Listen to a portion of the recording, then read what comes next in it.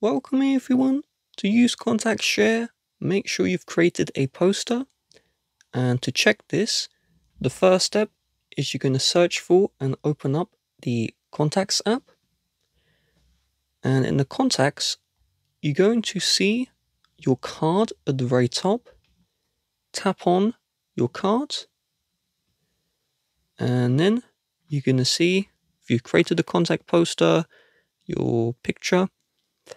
But if you need to create one, you see here, contact photo and poster. Tap on this one. And then it's going to load. And just tap on edit. And you should see here an option to create new.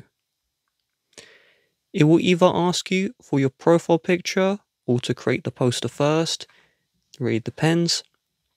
If it's asking for the poster first, this is the same as creating a lock screen if you've done that before. So we can select a photo. There we go. Use this photo. You can use 2 fingers to pinch in and out.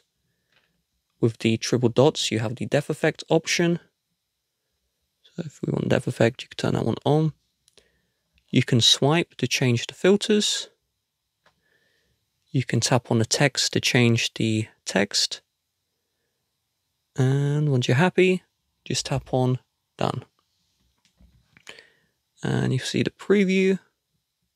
Okay. And you can change the contact photo. So we use a different photo. And if you're like me and you don't want to have a contact photo, just select here, monogram, and put your initials in. And this is the old style. And so we'll just continue. And there we go. Our contact poster has been created. So to share, you just need to bring 2 iPhones running the iOS software 17 and newer, and just bring the top of both iPhones and hold them together. So we'll try that again. There we go. And now the contact will be shared. If one person did not create a contact poster, so this iPhone does not have a poster, you can see it will ask to receive the contact information. But if you have created a poster, you have the option to share. And so you just tap on share on both devices. So there we go. And so I'm going to tap on receive only. If you wanted both contacts to be shared with each other, you would tap on share. So you tap on receive.